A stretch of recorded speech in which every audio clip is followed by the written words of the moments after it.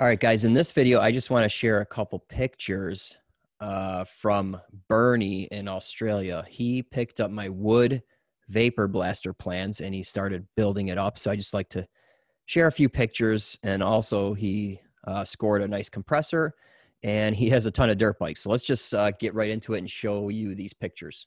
All right, so first up, here's his compressor that he scored. I guess the red one is his old one, and he's upgrading to the orange one behind him. And that orange one is a three-phase, not sure on the horsepower, but it's 75 CFM. So with that amount of air, this vapor blaster is going to freaking rip, okay?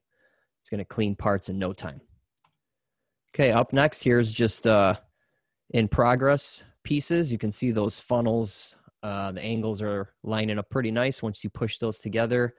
A little bit of wood glue and some staples, and it'll close that gap up no problem. And then after you got that all stapled up, put a little wood filler on it, sanding, and then that funnel looks like it's made out of a metal one. Okay, in this picture, he told me that green was the only color available for the waterproofing product, so that's what he chose.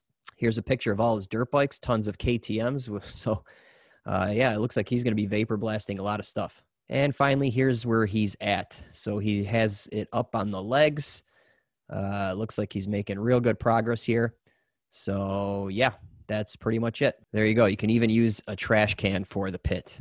All right, guys, that was just a quick video. Bernie, nice job, dude. Thanks for sharing those pictures, and definitely give us an update when you have it up and running.